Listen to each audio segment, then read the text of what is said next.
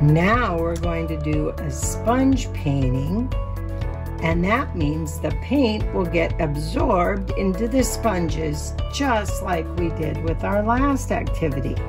Watch, here's my sponge of a fish. It could be Swimmy, like in our story.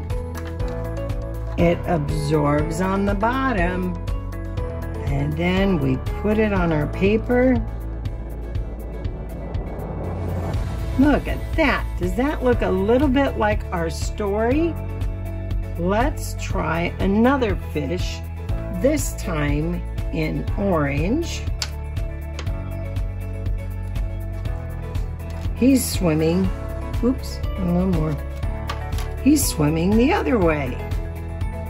Two different directions. It absorbed up beautifully.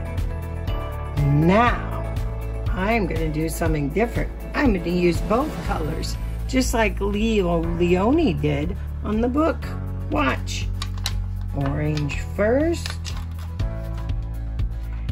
and purple next.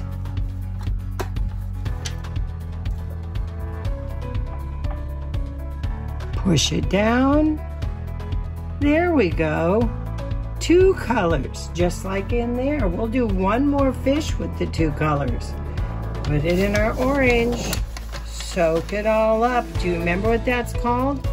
Absorption. Put it in the purple. Soak it all up. Absorption. Let's have him go this way. Push it down, and there we have our beautiful fish made from sponge prints on our blue ocean. Try it at home. If you don't have a sponge-shaped sponge, if you don't have a fish-shaped sponge, you can cut a fish shape from a sponge that you have at your house. That will be very special. Have a good time.